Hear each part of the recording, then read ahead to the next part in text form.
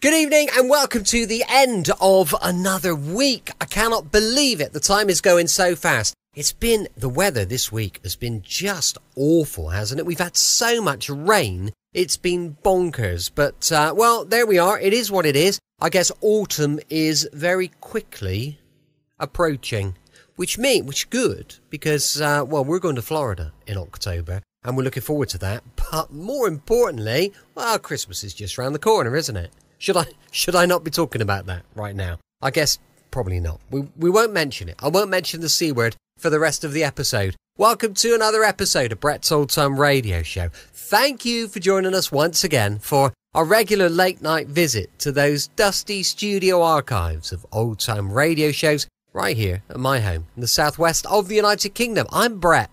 I'm your host for our Nighttime podcast. Listen, welcome along. Welcome to another episode. Got loads of social media, Facebook, Instagram, YouTube and TikTok. They're all called Brett's Old Time Radio Show. If you could give us a little follow, little thumbs up, oh, well, that would be just brilliant. We've also got a supporter page at patreon.com/Sunday Night Mystery. Time now for Friday Night Comedy with Dad's Army. This is episode 1 of series 3. It's called A Man of Action.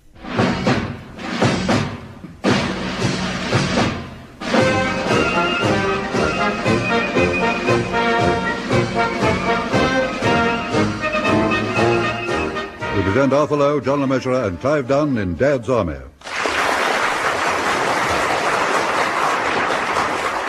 A Man of Action, featuring John Lorry, Arnold Ridley and Ian Lavender, with this week's guests Bill Pertwee, Julian Orchard, Jonathan Cecil, Larry Martin and Fraser Carr. Here is the news, and this is John Snagg reading it.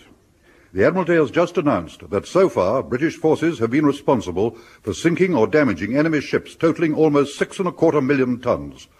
Whilst the Home Guard obviously had no part in these operations, they are still doing their bit. Down at Warmington-on-Sea, for example, Private Pike and Corporal Jones are coming to the end of a routine evening patrol. Are you going to be much longer eating that piece of cake, Mr. Jones? Because I think we ought to report back to the church hall. I'm nearly finished now, Pikey. It's too good to rush. Yeah, it looks lovely. Oh, it is. Makes very good cake, as my friend Mrs. Fox. Look at all those lovely cherries and sultanas. Hey, how can Mrs. Fox make a cake like that with everything on ration? Well, you see, Pikey, she pulls a few strings twice a year. Once when she celebrates her wedding anniversary and again when it's her old man's birthday. I thought she was a widow. She is.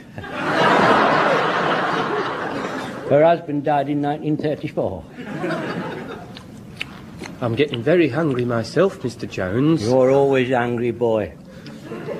You know, I was thinking, I wonder if we'll ever get any bananas again. Of course we will when the war's over. I used to love a big plate of bananas and cream all mashed up with plenty of sugar. I'd take a big mouthful and press it with my tongue through the gaps in my teeth.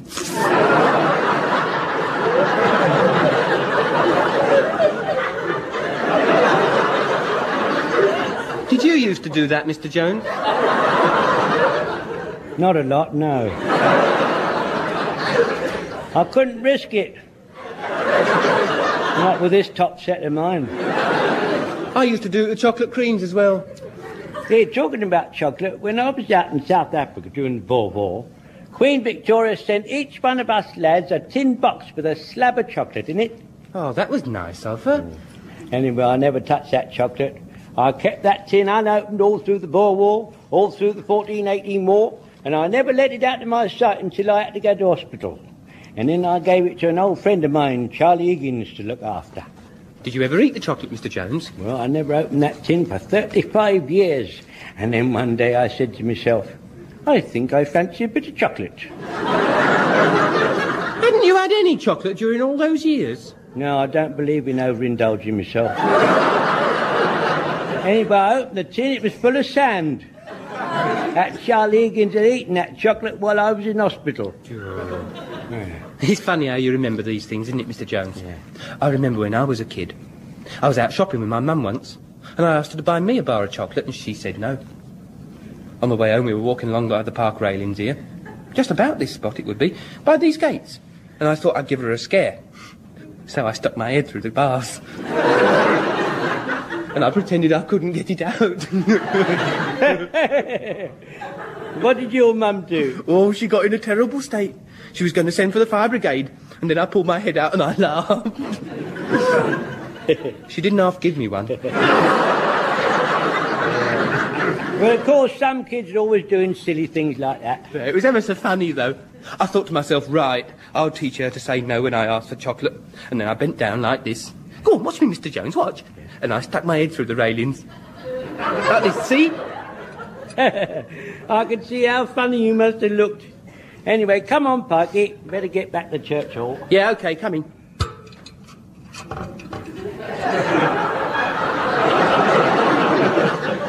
Mr. Jones. What's the matter? I can't get my head out.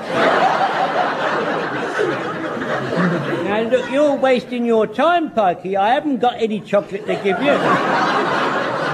Come on, stop mucking about. I'm not mucking about, Mr. Jones. I tell you, I'm stuck. Hold on a minute. Blimey. I'll have to give you a pull. Hey, ow! Oh, hang on, you're hurting. Do you know, Parky, I don't think your head's going to come out of there. I can't understand it. It came out all right last time. Well, how old were you then? 8.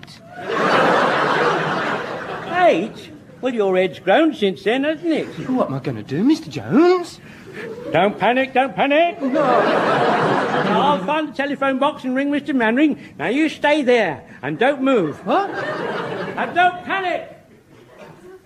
Come in. Excuse me, Captain Mannering. Mr. Norris is here to see you. Mr. Norris? Aye. He says he's a reporter from the Eastbourne Gazette. Apparently, you arranged for him to come and interview you. Oh, yes. Yes, I'd nearly forgotten. Ask him to wait a moment, will you? He says he's going to follow you around for a week and then write an article about you and the way you lead the platoon, huh? Is that correct? Yes, that's so, Fraser. Well, Captain Mannering, I may have said some harsh things in the past, but I want to say here and now that I think you're a very brave man, Captain, to let that reporter watch your every move. You're either very brave or else you're... Or I'm what? Nothing, sir, nothing. I'll ask him to wait. You know, Wilson, I never really understand half of what Fraser says. I know it is rather difficult at times. Mind you, I think I know what he's getting at. And I must admit, I'm rather surprised that you agreed to be interviewed like this. I don't see why. Anyway, one can't afford to offend the press. So when the editor of the Eastbourne Gazette rang and said they wanted to do an article on the platoon, and particularly myself, I jumped... I thought it best to go along with the idea. Yeah, but it seems to me to be asking for trouble. Not quite sure I follow you. Well, see, sir, if the reporter's going to be around for as long as a week, I mean, how are you going to cover up your mistakes? I'm going to pretend I didn't hear that remark. Look, you better hide these cups somewhere. All right, sir, all right. After all, we don't want the press to think we do nothing but drink tea. No, of course not, sir, no. Anyway, it isn't true. I mean, sometimes we have coffee. Yeah, but don't be ridiculous. Anyway, get him in, will you? All right, sir, all right. Where are you? Mr. Norris? Yes. Good. Captain Mannering will see you now. Oh, thanks very much. Mr. Norris, from the Eastbourne Gazette. Ah, evening, Mr. Norris. Evening, Captain Mannering. So you've got a notebook all ready to go, eh? Yes, that's right. I'm going to call the article Captain Mannering, a Man of Action. Oh, yes. Excellent title. Eh, Wilson? Oh, yes, awfully good, sir. Yeah. By the way, Mr. Norris, I don't think you've met, have you? Mr. Sergeant Wilson. Oh, pleased to meet you. How do you do? Now, how about starting with a photograph? Yes, all right, yes. Do you want me standing or sitting? Not you, not you. Now, Mr. Norris, how about one of me sitting at the desk working? Yes, that'll be very good. How would it be if I was signing an important document? Splendid. What do you think, Wilson? Oh, yes, sir. Yes, very good idea. But where do you suggest we get an important document? Yes, I know what you mean. Yeah, we can't very well take any of those top-secret papers out of the safe just for the sake of a photograph, can we? You do understand, Mr. Norris? Oh, yes, of course, Captain Mannering. Yeah. I'll use one of these choir enrolment forms. That'll look all right. I don't think I ought to be seen using this ordinary pen. Wilson, lend me your gold fountain pen. You know, sir, I don't allow anyone to use my pen, you see. It spoils the nib. Yeah, I'm not going to use it. I just want to hold it. All right, very well, very well. There you are. Thank you. Keep the top on. Oh, don't be absurd. How can I have my photograph taken writing with a pen with the top on? Now, how's that, Mr. Norris? Yes, that's very good. Stand by then. Yeah, just a minute, just a minute. I think perhaps I ought to be on the phone as well. Might look rather Churchillian. That's a splendid idea. Good. So, I shall be seen sitting at my desk, wearing my peak cap, signing an important document, and talking on the telephone. What do you think, Wilson? Oh, yes, sir, it's awfully good. Mind you, I'm a bit worried about your left foot. Well, what's wrong with it? Well, it's not going to be doing anything, is it?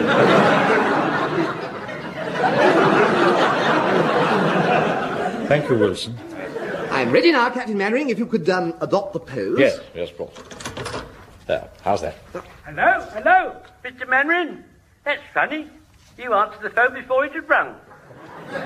Jones, is that you? Yes, sir, this is me. Is that you? Yeah. Look, Jones, get off this phone at once. I'm having my photograph taken with it. I didn't know you could take photographs with a telephone. Don't be ridiculous. Is there something wrong, Captain Mannering? Wrong? No, certainly not. Just one of my patrol phoning in. One moment, Jones. Yes, sir?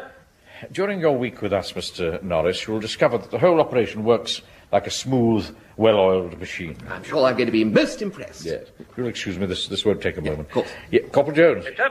You better let me have your report. Yes, sir. Private Pike has got his head stuck in the park gate, sir. Got his... Ah, yes, I see, Jones. Won't be a moment, Mr. Norris. Didn't you hear what I said, sir? Young Pike has got his head stuck in the park gates. Good, excellent. What's good about it? I don't understand. Is it possible to remove the obstacle? I've tried pulling him out, but it's his ears, you see, sir. They're in the way. Yes, I see. Yes. Well, I'll be over as soon as I can. Right, sir, right. Goodbye, sir. Are you sure there's nothing wrong, Captain Mannering? No. Just a routine matter. One of my patrols got caught up in that is, he's been unavoidably detained. Pressure. Of work, you understand. Up to his ears. I was just trying to cover it up. I mean, cover his traces. Yes, I see. Could I ask what traces are you trying to cover up, sir? Wilson. What? You should know better than ask me for specific details in front of a civilian. Just get the men together. We'd better go down and investigate. Very well, sir, very well. I think I'll come with you. I'm sorry, Mr. Norris. I'm afraid you can't do that. Why not? Well, the thing which is exposed, which we've got to cover up, is highly secret. Ah, yes, I see. It's a case of walls have ears, eh? Well, ears certainly do come into it. Very well. I'll wait here, then. Yes, all right. The men are ready to leave, sir. Jolly good. You'd better get a move on. Jones will be wondering where we've got to. There you see, sir. He's pushed his head right through the railings. Yeah. Really, Pike. What a stupid thing to do. Sorry, Mr. Mannering. I don't understand, sir. Why didn't you tell us in the office that Franklin got his head stuck in the railings? Because I didn't want that reporter to know. If he'd put this in the newspaper article, I'd have looked a complete fool. I see, yes. Oh, Lord. Now there's an air raid. I suppose that means we ought to go under cover. Just put your steel helmets on for the moment. Just put your steel helmet. Put them on. Now, the question is, how are we going to get Pike out of there? I could run back in the workshop and get a hacksaw, sir. Oh, it'd take hours to saw through those bars. Well, why don't we send for the fire brigade? Yes, they're very good at that sort of thing. We lost a cat once, and my sister Sissy called in the fire brigade, and they came and got her down from a big tree. Did they get the cat down as well? All right. No question of calling the fire brigade. But I don't want anyone to know about this. Excuse me, sir. I have a jar of petroleum jelly here in my first aid bag. Would that help? That's a very good idea, Godfrey. We could smear it round Pike's head, and then we might find he'd slip through. Mr. Speaker, sir? Yeah? I'd like to volunteer to smear the petroleum jelly round Pike's head, sir. Find out if he slipped through. Yes, all right, very well, Terence. You and Sergeant Wilson can do it together. Thank you very much, sir. There you are, Sergeant Wilson. As you are senior to me, you can have first dip. All right. I see. I suppose round the ears is the most obvious place. Yes, that's all right. Oh, that's cold, that is. What is it? All right. It's only some grease, Frank. Wilson, Don't just dab at it like some Nancy boy. Smear it on. I am smearing it on. And so am I. Smear, smear, I'm going. I don't want my head greased. I shall tell Mum, Uncle Arthur. Oh, do be quiet, Frank. Don't be such a soft Jesse, man. We used up the whole jar now, Captain Mannering. Right. Walker, grab hold of Pike's legs and bring a full weight to bear. Oh, no. All right, Captain Mannering. The rest of you get what purchase you can. Now, 1, 2, 3, heave! Oh, you're pulling my head off. Once and for all, Pike, will you stop raising these petty objections? Now, come along, man. Try again. Heave! Blimey, what was that? Too heavy for a bomb. I think it was a landmine, sir.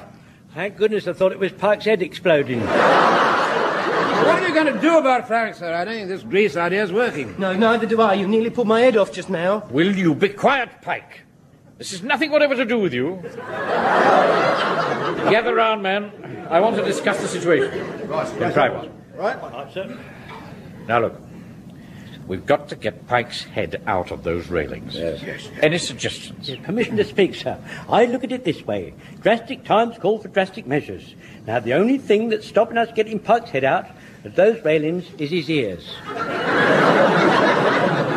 What about it, Jones, eh? Well, why don't we cut them off? For goodness sake, Jones. Well, we needn't cut both off at first. We could just cut one off and try it. Don't talk rubbish, Jones. Pike can't walk around for the rest of his life without any ears. Well, that's better than walking around without any head. Wait a minute, sir, wait a minute. I think I've got it. Right, cough it up then, Wilson. Well, look, now, Frank has got his head caught in the bars on the park gates. Yeah, we are aware of that fact. Yes. Well, why don't we lift the gate off its hinges, then we can take it and Frank back to the church hall. Well done, Wilson. Just waiting to see who'll be the first to spot that. Right, come on, Ben. Let's get the gate off. All right. Here's your card. Right. Now, are we all ready to lift? Yeah. Right. Up! Pike, get off your knees, you stupid boy. We can't lift you as well. Should have said. Right. Up again. I think it's coming, sir. Oh, we're clear at the top. Well done. Now, let's get back to the church hall as quickly as possible. And let's hope nobody sees us. Right. Platoon, with the gate. By the left. Quick, march. Right wheel. Keep in step, Pike. Left, right, left, right, left.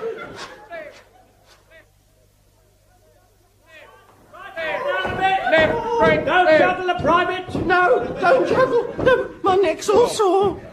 Platoon! Halt! Lower the gate gently. Oh, blimey, that's better. That gate weighs a ton. I nearly pulled my arms right out of the sockets. What do you think it's done to my head? Frank, do stop grumbling. Yes, stop grumbling, Pike. Wilson, don't see any sign of that reporter fellow, do you? No, sir, you probably got fed up waiting. Just as well with Pike like this. Excuse me, Captain Mannering. We can't stand here all night holding this gate. Mr. Speaker, why don't we get 2 long ropes and hang the gate from that beam up there, then we won't have to hold it. It's a very good idea, John. Walker, go and get 2 ropes. Right, Captain Mannering. Them whirling dervishes used to do this to their prisoners in the Sudan, you know. Hang 'em up in the sun they did with nothing to drink. I don't want to be hung up with nothing to drink. You'll do as you're told, boy. Captain Mannering, I don't mind bringing Frank a glass of water from time to time. Ah, Captain Mannering, I thought I heard your voice. Mr. Norris. We hoped that we thought that you deserted us. Why, look, Wilson, what a surprise. Mr. Norris. Yes, isn't that nice? It's a good job you got back, Captain Mannering, because the wardens... Just a minute. What's that iron gate doing in here? And who's that chap with his head stuck between the bars? Well, I'm afraid I can't tell you that. It's highly secret. I really must protest. Look, Mr. Upton, everyone talks... Just a minute, what's going on in my office? Now that's what I was going to tell you. The Chief Warden is holding an emergency meeting. How dare you? I'll soon put a stop to that. Come on, Wilson. Yes, all right, sir. Look, the thing is, what are we going to do about Now, it? look here, Hodges. Oh, there you are, Napoleon. Where have you been? Don't you know there's an emergency on? What are you doing using my office without my permission? Look, mate, we share this office, and at this moment I happen to be holding an emergency meeting. Emergency? What emergency? Do you mean to say you haven't heard? Oh, by the way, this is Inspector Baker from the police. Yeah, how'd you do? And I expect you know Mr. Upton, the town clerk. Yes, of course. Good evening, Gerald. Good evening, Arthur. Nice to see you again. Look, you know, Wilson, that Rotary Club dance the other night was really great fun. Oh, yes, enormous. I love it. I mean, really, you know, Connie wears awfully well, doesn't she? Don't you think? Look, She really does. I mean, it's quite never mind extraordinary. about Connie. Oh, I'm sorry. Oh, here, Hodges. What's all this about Connie? About an emergency? A landmine has dropped on the railway line just outside the town. Yes, it's destroyed 100 yards of railway track. It's cut off the town's gas and water supplies. Ah, now that is serious. Very serious. I think I'd better phone GHQ. You can't. The telephone lines are down as well. No gas, no water, no telephone. The town's cut off, marooned. Well, what are we going to do? All right, Mr. Upton. No need to panic. But I'm not panicking. But somebody's got to do something, and quick. Now, look here, Hodges, what were you suggesting just now? Well, I was talking about transport. Wilson, come outside a moment. Right. Something's got to be done. Certainly has, sir. There's only one thing for it. I shall have to take charge. Yes, sir. I quite agree. Just the sort of remark I'd expect you to make. What did you say? Well, I said I quite agree. I mean, if you don't take charge, God knows what's going to happen to this town. I'm right behind you, sir. Good Lord. Thank you, Wilson. Oh, no, don't mention it, sir. Get Jones, Fraser, Walker and Godfrey over here at the double. Right, sir. Right, Corporal Jones, Fraser, Walker, Godfrey, over here at the double. How's that, sir? I hardly believe it, Wilson. This really you? Oh, yes, it's me, all right, sir. You see, when the occasion demands, I can bawl and shout, just like you. Yeah. Yes. I'll open the office door. Right. I'm going to take charge as from now. All right, sir. Right. Now, look, Mr. Right, Upton, attention, pay attention, please, everybody, just listen, please, attention. Captain Mannering has an important announcement to make. Now, go ahead, sir. Everybody's listening. Yes, sir, we've all got our breath baited. Now then, gentlemen, this town is under martial law. What's that mean? Martial law is law enforced by military authorities in times of danger or emergency. I am taking charge of the town. Taking charge? We'd better humour him, gentlemen. I'm afraid that he's gone mad. He's been leading up to this for years, and he's finally done it. Well, listen, Napoleon, you're not getting away with it. Inspector, arrest that man. Just a minute, Mr. Hodges. Let's not be too hasty. Captain Mannering, I'm not sure you can do this. I mean, where's your authority? This revolver's my authority. And I've got 15 fully armed men behind me. I must get that down. Can anyone lend me a pencil? Yes, here you are. Thank you so much. Thank you. Oh, by Jove, Captain Mannering, you really are a man of action. And I'm right behind you. The power of the press, you know. The power of the press. Thank you, Mr. Norris. Right, all of you, follow me into the main hall. And Wilson, bring some paper and pencils. All right, sir. Martial law, eh? Here, listen, Mr. Upton, Yes. and you, Inspector. Now, we'd better get into the hall, otherwise we shan't know what Napoleon's up to. Well, anyway, someone's got to stop him. We can't have him taking over the town. The man's a tyrant. I mean, just look at those metal bars hanging from the ceiling and that poor fellow locked between them. What a way to punish his men. Oh, I'm not being punished. You see, I just got my head... Be quiet, Pike. Right, Wilson, Jones, Fraser, and Walker. I'm going to give you all separate orders. Take them down, then get on your bicycles and shout them all round the town. These are your orders, Wilson. Start writing. All right, sir, ready? This town is now under martial law. All looters will be shot on sight. Looters. Shot on sight. As town clerk, I demand that somebody stops him. He's behaving like some dictator in the South American Banana Republic. Oh, does that mean we're going to get bananas again, Mr. Mannering? No. Stupid boy. Now, the gas and water supplies. Right, Jones, you're next. Sure. You will deal with the town's water supply. Yes, sir, yes, sir. Right. No water to be drunk unless boiled. No water to be drunk unless boiled. Well, how are they going to boil it without gassing? That's their business. That's their business. No, don't drink. Excuse me, sir, Not now, not now, Godfrey. No. Fraser, you're next. Oh, blimey, talk about getting carried away. All rumour mongers will be imprisoned warmongers will be imprisoned. All defeatists will be in prison. All defeatists will be imprisoned. Anyone not obeying orders of the military will be in prison. Anyone not obeying orders of the military will be imprisoned. We've only got 2 cells at the station. I've never heard anything like it. I'm going to see the mayor about this. Inspector, come with me. Right, Walker, your turn. Yes, sir. No alcoholic beverages to be sold without permission from me. Hold on. That is most undemocratic. You will be in charge of the liquor permits, Fraser. I'm right behind you, Captain One.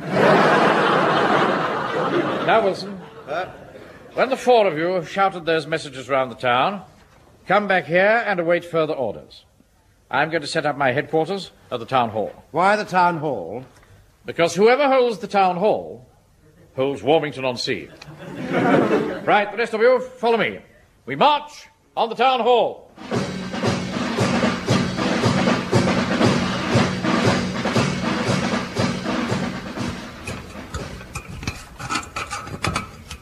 Oh, how much longer are they going to be, Mr. Godfrey?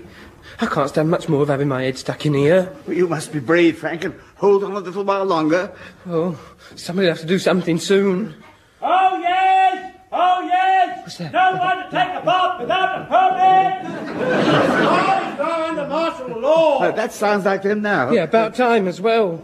Oh, yes! Oh, yes! No one to take a bath! It's all right, without... Jonesy, it's all right. You can stop now, you see. We're back. Oh, so we are, yes. You know, son, I never realised man had just a loud voice. Yeah, I could hear you 4 streets away. Felt rather like a rag and bone man. Uncle Arthur, have you thought of a way to get me out of here yet? Look, Frank, don't keep moaning, please. I'm working on it, Frank. I am. I'm working on it. I knew it. The whole affair has become a complete farce. Well, here comes Captain Mannering. You're back out here, sir, aren't you? I thought you were going to take over the town hall. It was closed. Doesn't open till 9 o'clock in the morning. Jolly good picture, though. Captain Mannering knocking on the town hall door and the town clerk looking back at him through the letterbox and giving him the V sign. I'll deal with him first thing in the morning. Mr. Mannering? Oh, really? What is it now? Oh, what are you going to do about me? Just be quiet. You'll be attended to, all in due course. That's what everybody keeps saying, but due course never comes. It never comes. Captain Mannering, I feel it is my duty to point out to you that you're behaving in an undemocratic and unconstitutional manner by usurping the power of the land. I must say, I think Fraser's right, sir. I mean, all this threatening to shoot people, I mean, you really are going a bit too far, you know. You're behaving like a dictator. Of course, I'm not behaving like a dictator. Just asking people to do as they're told. That's quite right, Captain Mannering. At a time like this, you've every reason to usurp the power of the land and to carry out the coup d'etat. Someone has to take charge in this emergency, and that tart is me. Someone is me.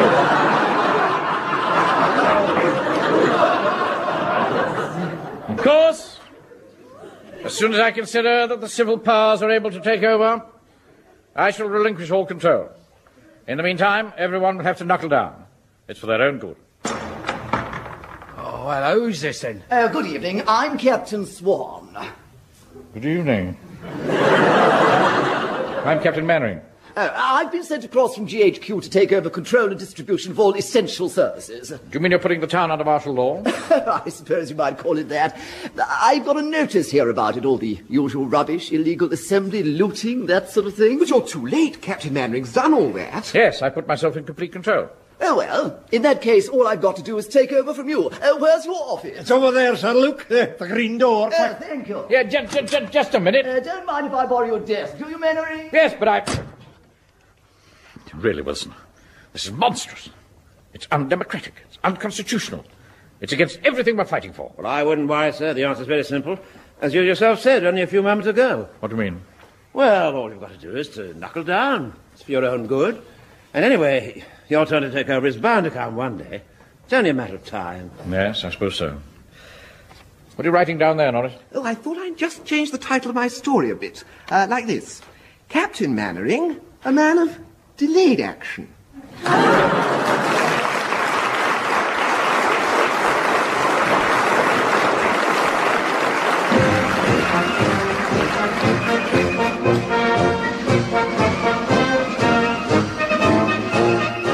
In that episode of Dad's Army, based on the original television series by Jimmy Perry and David Croft, you heard Arthur Lowe as Captain Mannering, John LeMessurier as Sergeant Wilson, Clive Dunn, Corporal Jones, John Lorry, Private Fraser, Arnold Ridley, Private Godfrey, Ian Lavender, Private Pike, Bill Pertwee, Chief Warden Hodges, Larry Martin, Private Walker, Julian Orchard, the Town Clerk, Jonathan Cecil, Mr. Norris, and Fraser Carr, Inspector Baker.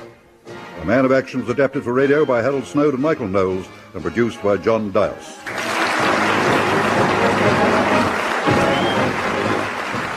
Welcome back. Hope you enjoyed our latest episode of Dad's Army, and we're back for more mystery and adventure from insurance investigator Johnny Dollar, going live at 5 p.m. UK time tomorrow. As I mentioned earlier, we've got a supporter page, patreon.com/Sunday Night Mystery. But for now, thanks for listening. I'll be with you 7 days a week, each and every week, and I'll see you tomorrow on Brett's Old Time Radio Show. Love you. Bye.